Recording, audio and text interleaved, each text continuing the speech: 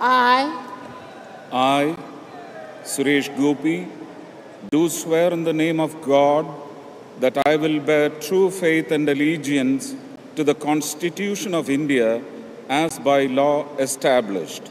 that I will uphold the sovereignty and integrity of India, that I will faithfully and conscientiously discharge my duties as a Minister of State for the Union, and that I will do right to all manner of people in accordance with the Constitution and the law, without fear or favor, affection or ill will. I,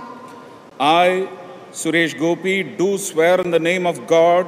that I will not directly or indirectly communicate or reveal to any person or persons any matter which shall be brought under my consideration or shall become known to me as a Minister of State for the Union, except as may be required for the due discharge of my duties as such Minister of State.